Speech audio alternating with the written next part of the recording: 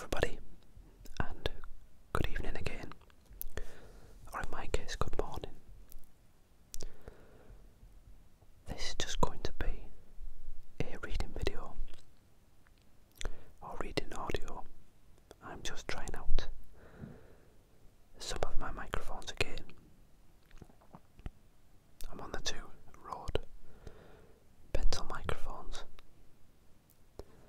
set up in roughly an XY configuration, and so I want to do a reading to see how they go, really, get myself back into it. So I'm reading The Martian by Andy Weir. Now, I got this book quite a while ago when it was first released, and it was kind of not quite sci-fi and not quite a normal novel or anything like that, so I thought it was right up my alley, and I have to admit that it really was, and I really enjoyed it. I'm not quite sure, I've always been a massive fan of Red Dwarf growing up, and still am to this day, I have to admit. And the Martian was kind of the isolation, you know, surviving alone. Obviously, Red Dwarf is a comedy, but I think I've always been drawn to that kind of isolationist, survivalist view. I've always enjoyed that kind of genre.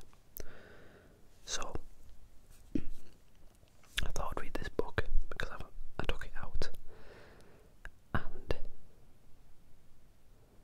since I believe this is now becoming a movie with Matt Daemon, I didn't actually realise at first that it was obviously based directly on the book, and I was quite surprised when I found that out, so I thought I'd do a reading of it first.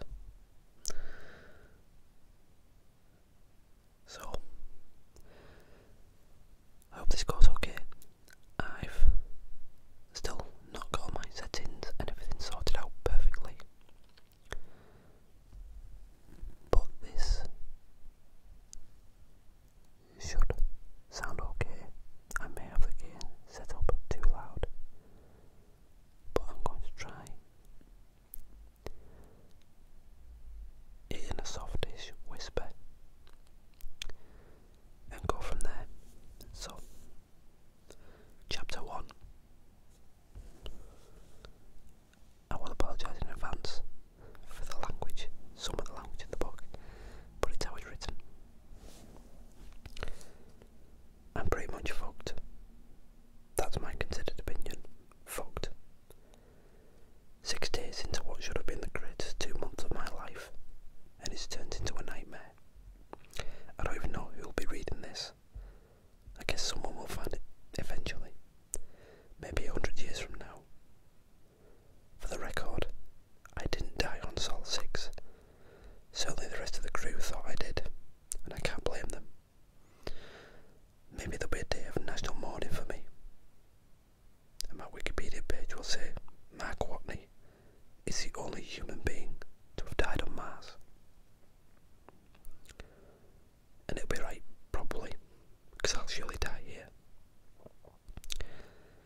Just not on Sol 6 when everyone thinks I did. Let's see where to begin. The Ares program, mankind reaching out to Mars to send people to another planet for the very first time and expand the horizons of humanity, blah blah blah. The Ares 1 crew did their thing and came back as heroes. They got the parades, the fame, the love of the whole world. Ares 2 did the same thing, in a different location on Mars. They got a firm handshake and a hot cup of coffee when they all came home. Ares 3, well, that was my mission. Okay, not mine per se. Commander Lewis was in charge. I was just one of her crew. Actually, I was the very lowest rank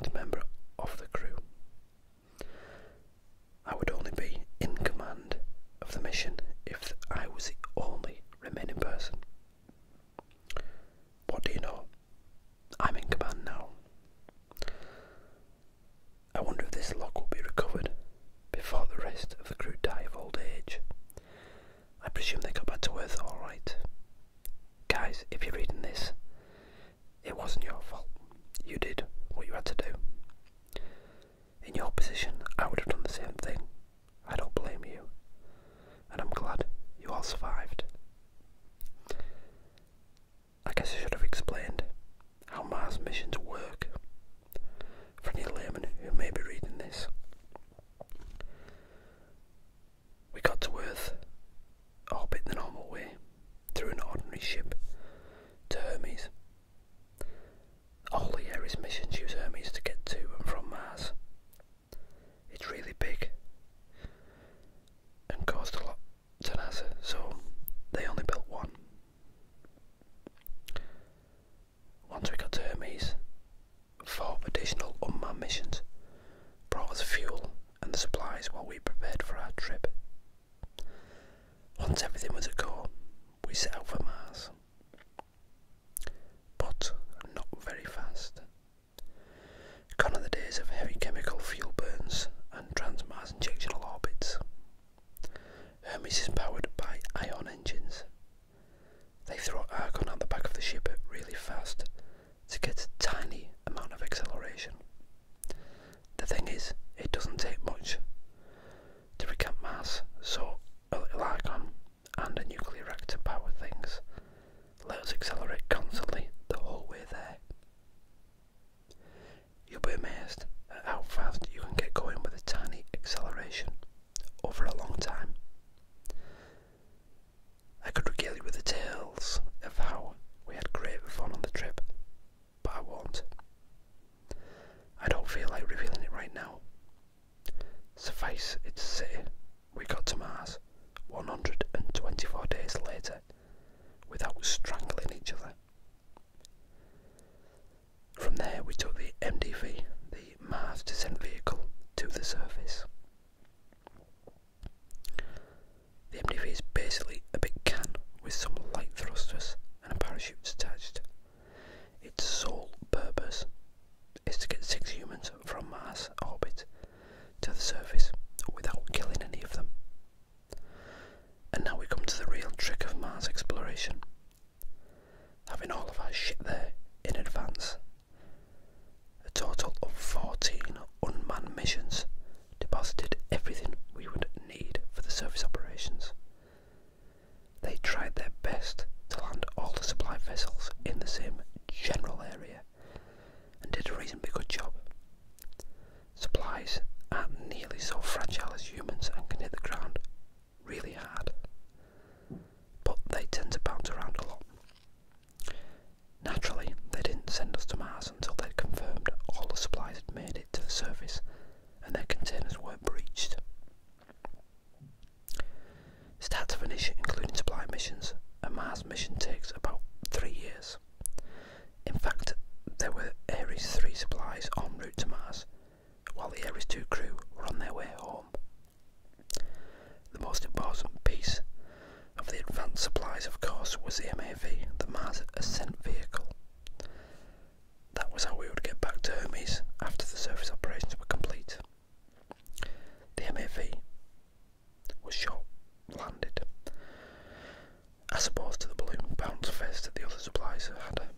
Of course, it was constant communications with Houston, and there was any problems with it, we would pass by Mars and go home to Earth without ever landing if we discovered any problems. The MAV is pretty cool. Turns out, though, a neat set of chemical reactions within the Martian atmosphere. For every kilogram of hydrogen you bring to Mars, you can make 13 kilograms of fuel. It's a very slow process, though. It takes 24 months to fill a tank. That's why they sent it long before we got here. You can imagine how disappointed I was when I discovered the MAV was gone. It was a ridiculous sequence of events that led me to almost dying, and an event more ridiculous that led to my surviving. The mission is designed to handle sandstorms gusts up to 150 miles per hour, so Houston got understandably nervous when we got whacked with 175. We all got in our suits and huddled in the middle of the hab, just in case we lost pressure. But the hab wasn't the problem. The MAV is a spaceship. It had a lot of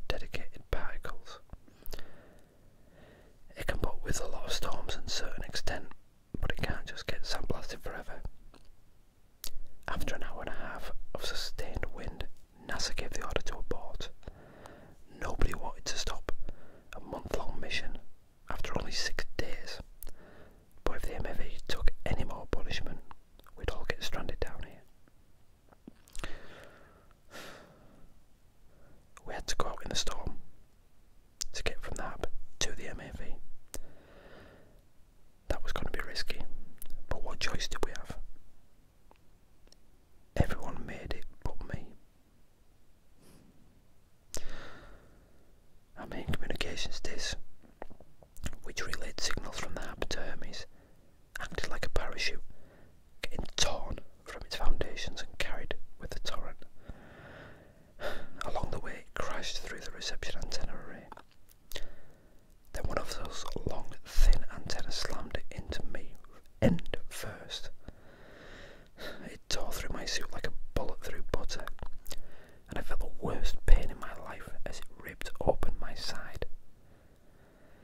I vaguely remember suddenly having the wind knocked out of me, pulled out of me really, and my ears popping painfully as the pressure on my ship escaped. The last thing I remember was seeing Johnson hopelessly reaching out towards me. I woke to oxygen alarm in my suit, a steady, obnoxious beeping that eventually roused me from a deep and profound desire to just fucking die. The storm had abated when I was face down, almost totally buried in sand.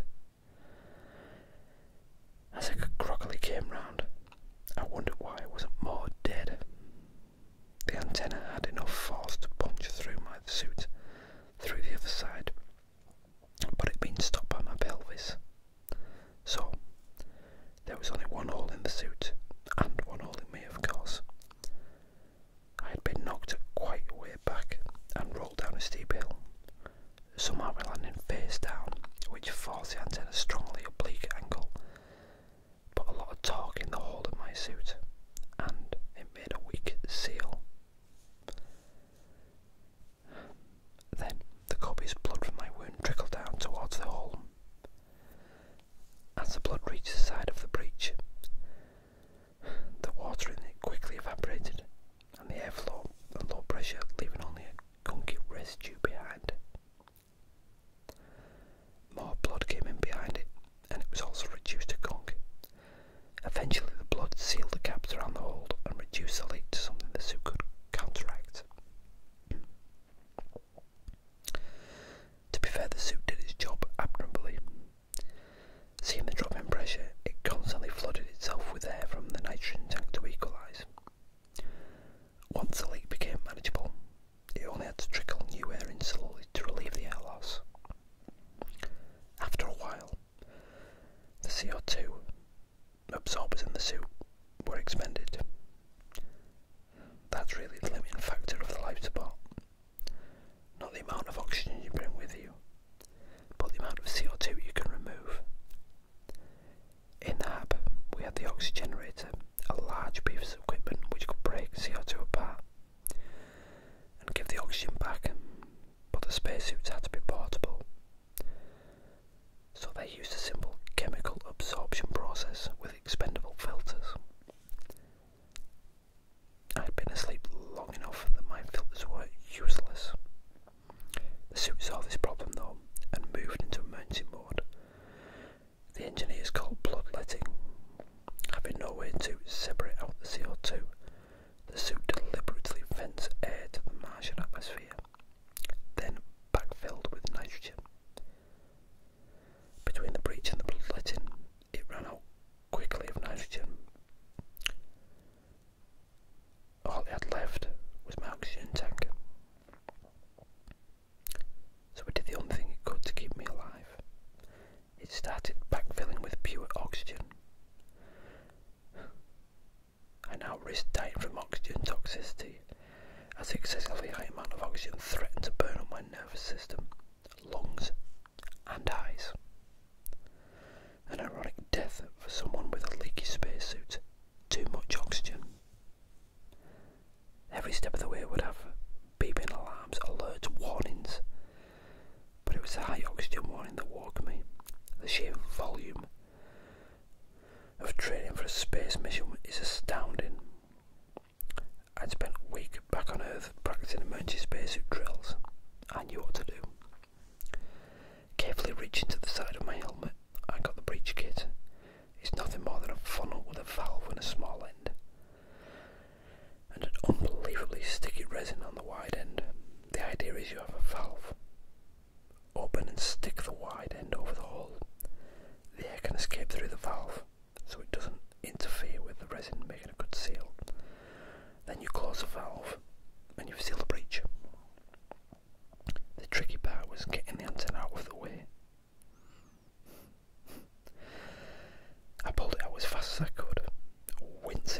as it suddenly pressurised, dropped drizzle me and made wound in my side scream in agony. I got the breech kit over the hole and sealed it. It held the suit backfilled the missing air with yet more oxygen. Checking my arm readouts, I saw the suit was now at 85% oxygen. For reference, Earth's atmosphere is about 21%. I'd be okay as long as I didn't spend too much time like that. I stumbled up the hill, back towards the hab as I crested the rise. I saw something that made me very happy and something that made me very sad. The hab was intact, which was very good news, but the MAV was gone. Right that moment, I knew I was screwed, but I didn't want to just die out on the surface. I went back to the hab and fumbled my way back into the airlock. As soon as it was equalised, I threw off my helmet. Entering the hab, I doffed the suit and got my first good look at the injury. It would need stitches, suffice to say. Fortunately, all of us had been trained in basic medical procedures, and the hab had excellent medical supplies. A quick shot of local anaesthetic, irrigate the wound, 9 stitches, and I was done. I'd be taking antibiotics for a couple of weeks, but other than that, I'm sure I'd be fine. I knew it was hopeless, but I tried firing up the communications array. No signal. Of course. The primary satellite dish had been broken off, remember? And it took the reception antenna with it. The hab had secondary and tertiary communication systems, but they were both just talking to the MAV, which uses much more powerful systems to relay to the Hermes. Thing is, only works if the MAV is still around. I had no way to talk to Hermes. In time I could locate the dish out on the surface, but it would take weeks for me to rig up any repairs, and that would be too late. In an abort, the Hermes would leave orbit within 24 hours. The orbital dynamics made the trip safer and shorter the earlier you left. So I wait for no reason, just to make the trip longer. Checking out my suit, I saw the antenna had ploughed through my biomonitor computer. When on the EVA, the crew's suits all networked, so we can see each other's statuses. The rest of the crew would have seen my pressure in my suit drop to nearly 0, followed immediately by my biosigns going flat. At that, I was sent tumbling down a hill with a spear through me, in the middle of a sandstorm, yeah. They thought I was dead. How could they not? They may have even had a brief discussion about recovering my body, but regulations were clear. In the event of a crewman died on Mars, he stayed on Mars, leaving his body behind to reduce weight for the MAV on the trip back. That meant more disposable fuel and a larger margin of error for the return thrust. No point in giving that up for sentimentality. So that's the situation. I'm stranded on Mars. I have absolutely no way to communicate with the Hermes or Earth. Everyone thinks I'm dead. I'm in the hab designed to last 31 days. If the oxygenator breaks down, I'll suffocate.